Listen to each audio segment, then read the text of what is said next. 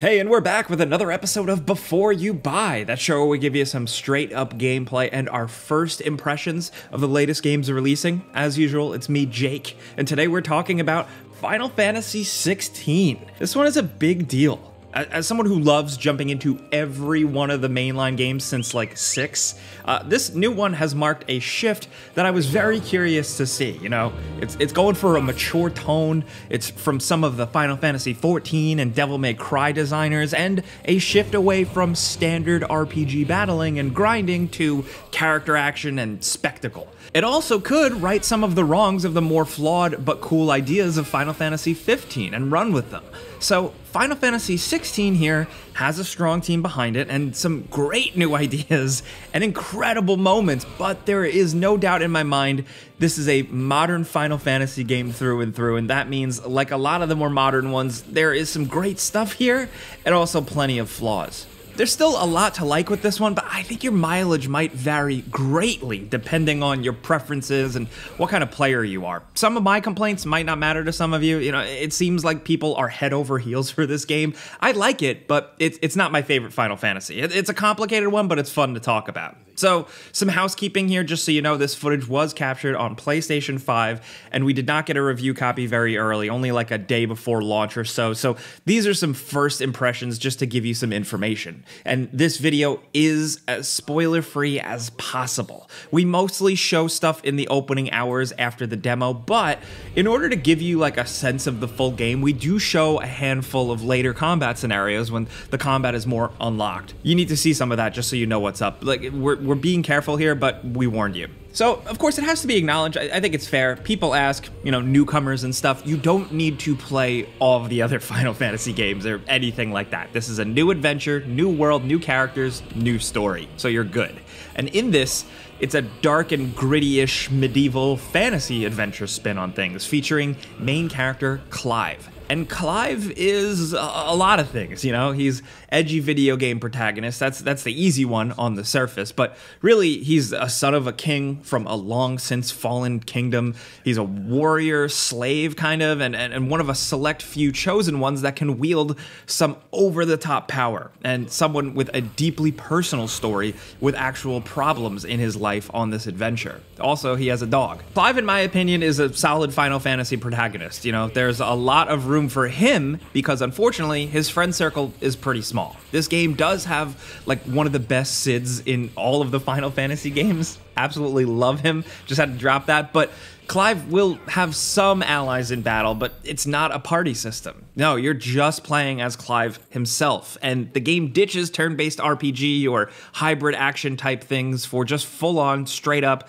Devil May Cry or Bayonetta-like combat. For some, including myself, as much as I worship the ground that Devil May Cry walks on, that is still very hard to get over, this change. You know, I always like seeing Final Fantasy games try to change it up from the RPG side, but this is a pretty big jump. Thankfully, though, the combat is pretty solid and satisfying. So Clive has main slashing attacks, ranged magic blasts, and these can be combined mid-combo in a cool way, or you hold the buttons down to charge them up. Then there's a dodge, a perfectly timed dodge that will open up the enemy to a counter. There's a jump, a downward hit, eventually a forward thrust, a quick zip to an enemy, and then from there, there's even more powerful abilities you can activate with the right trigger and a face button that are on cooldowns. These can be boosts, striking up an enemy in the air, or a massive smash, or an area of effect type crowd control attack, and some cool things that we won't spoil. These get more complex as the game goes on because you start with fire attacks and eventually pick up wind,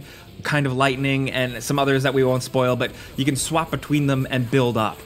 All abilities have use cases, and you can swap on the fly, like, say, use a special attack to whack an enemy up into the air and then combo them and then switch to another power group to slam them back to the ground or yank them closer to you and trigger something else. It's kind of like swapping weapons or stances mid-combo in a Devil May Cry game, although here it's just swapping complete magic subsets. It's all about stacking damage or stun. So enemies have a secondary bar that, when depleted, will open them up for more damage from attacks. So you need to use the right attacks to whittle that down. So between all that, unleashing special attacks on enemies when the time is right, learning attack patterns and nailing perfect dodges. It can feel really nice. Some enemies are really spongy and you're just whacking them forever, and it's not always the most challenging, but it has some good moments here and there when you're really getting bodied, or you're waiting for your dog Torgal to help you out, or you're chugging potions. Like, it can be a thrill.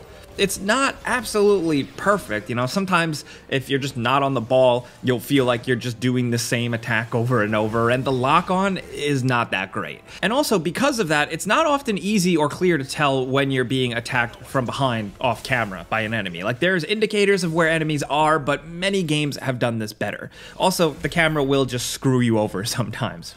Those are certainly issues, but it's issues in otherwise the thing that is probably one of the better parts of the game. Combat is cool and intense, and in certain story moments where you take control of these big monsters, it only gets even more over the top. A large part of this game is actually centered around these big, powerful, mythical creatures. The archetypes we've seen in many Final Fantasy games, from summons to aeons or whatever they're called in the specific game, they're like really celebrated here. And it's really cool to see them tie so closely into the story and the gameplay. And the game just kind of has fun with it, and it makes for some of the most downright balls out, crazy, jaw-dropping spectacle I've seen in a game in a long, long time. The boss battles and the big moments are absolutely wild and thrilling, and they don't just like come and go. There is some like drawn out, chaotic battles that are sometimes just unbelievable. I think some people might argue that some of the simplified attacks from these monsters might overstay their welcome, but for me, I was just there for all the crazy over-the-top quick-time events and crazy cutscenes. I was just into it. Now, when you're not doing all that cool stuff, that's unfortunately where the pacing can drag, and some of the issues for some people are gonna crop up.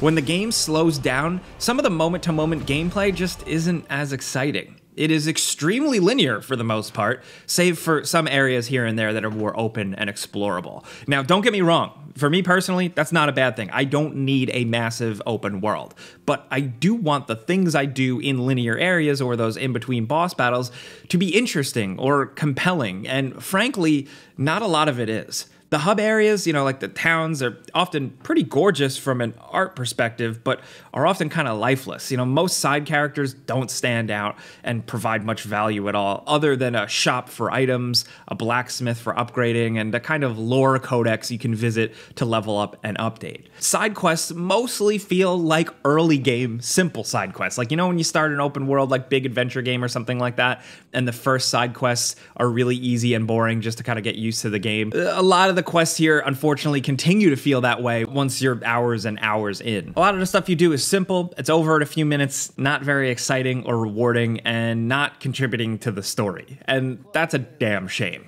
And not just the side quests, but anytime you're not in like a boss battle or a big siege area or just a story-heavy moment, the stuff you do just isn't as exciting. The story still can be, don't get me wrong, you know, the characters talking and interacting and stuff, and some of the journey is cool, but going from place to place, fighting some random non-story enemies, they just tend to be less exciting battles and ultimately unfulfilling.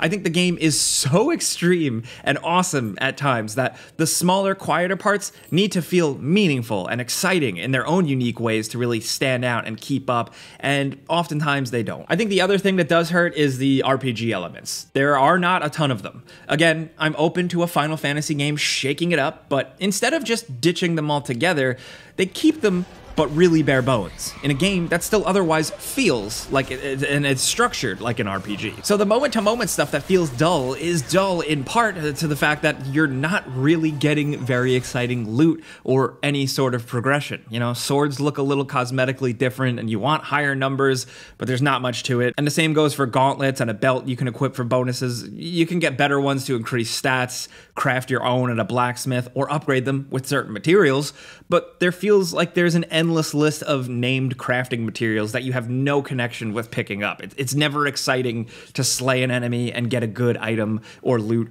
or wander off and find a treasure chest that feels like your little exploration was rewarded. You don't really get that feedback loop. The skill trees are decent though. You can learn new moves for each of your magic ability trees and then spend even more to master them. And this is like kind of like a workmanlike, good, simple skill tree. Final Fantasy games often stumble over themselves trying to like make character upgrades unique or reinvent a system completely and make it kind of weird, but here they keep it simple, and I don't mind the skill tree stuff. It's just the rest of it, the stuff I already mentioned, you know, the character stats, the items, the buffs. It's not much. There's so much menus and numbers, but like none of it really means anything, and you're not gonna care that much. I just found myself kind of mindlessly clicking whatever got me the most power and not thinking much of it, and really just looking forward to the next big monster showdown or 10-minute cutscene, which, on a good note, hell yes. Cutscene lovers, rejoice. Where are my Metal Gear Solid 4 fans here? This is a big story with a lot of dialogue and drawn out story moments, and it can be a blast. This game is at its best when the actors are just acting, the vibes are there, the battles are being obnoxious and explosive, the music is being incredible, just Final Fantasy music. All the presentation stuff is a really great experience. The only other disappointment for some might be the performance. Now you could choose between two modes. There's graphical fidelity mode and performance frame rate mode. Frame rate mode drops the resolution and it can be a little noticeable. The game can feel a little bit blurry or a little bit softer looking, and the sacrifice doesn't feel as worthy. Like, I wouldn't normally point that out, but it's specifically because it's not a locked 60 frames. In combat, it usually fares well, but the rest of the game, it's like all over the place. Then fidelity mode is just a locked higher resolution 30. At the very least, it feels like a very locked and consistent 30, but for a linear action combat game, I was hoping for more. Maybe there will be patches to clean up the frame rate mode, I don't know for sure, but I just wanted to point that out. And despite all this, the game otherwise is not like a lot of other releases where they're like an undercooked mess. You know, I haven't really ran into any major bugs or glitches or anything like that at all, so that's a plus at least. Now, Final Fantasy XVI can be absolutely tremendous, dude. Like, as much as some of the gameplay and RPG stuff kind of disappointed me, the highs are really, really damn high here. Focusing on a character with pain in a more brutal, gory, F-bomb laden world than we've ever seen in a Final Fantasy before is pretty refreshing. We've seen this in other games, but not in that special Final Fantasy way, and with that, they still somewhat delivered. The story starts to lose some of its focus, some of its more interesting ideas, and get goofier and kind of goofier as the time goes on, and that seems kind of, you know, but it's definitely not the first Final Fantasy game to do that, but it is still worth noting. And I'm glad there's a demo, so you can try before you buy. A lot of you probably already have. But the demo doesn't really show the quieter, less exciting parts or the disappointing parts. Still, I think this is going to end up being a significant Final Fantasy for many people. It may not be my favorite, but there are plenty of redeeming qualities depending on whether you're playing for the quests, the story, or the combat, and really how much you're willing to slog through to get to the cool parts. It's hard because even though there are a few parts of the game I'm disliking, the big awesome moments I'm going to remember for like a really long time. And I play a lot of games and my memory is basically broken, but still. Some stuff I definitely didn't like in this one, but ultimately I'm still going to recommend it to some of you, just given that you do your homework and make sure some of the downer parts of the game you're going to still manage to either disagree with me on or feel like it's worth it to get to the better stuff. But hopefully this helps you decide for yourself. This is, of course, a before you buy. You know how this goes by now. I give you some pros, some cons, and some personal opinion, and now I want to hear yours down in the comments. What is your experience with the Final Fantasy series? Have you been playing since the very old days? Are you like me? Did you jump in about halfway through? Was Final Fantasy 13 your first RPG? Was it 14? Was it 15? Is it going to be 16? Will this be your first Final Fantasy? I'm excited for you either way, whether it's the good reviews or bad reviews. Have fun. Let's talk about this game and this series that I really love down in the comments. Now, if you like this video, all you got to do is click the like button. It genuinely helps us out. Thank you for being here. Thank you for your patience with this before you buy video. I know it took a while to get out. We didn't want to half-ass it. If you've been watching these for years, I cannot thank you enough. These projects are my baby, so love you. See you guys next time.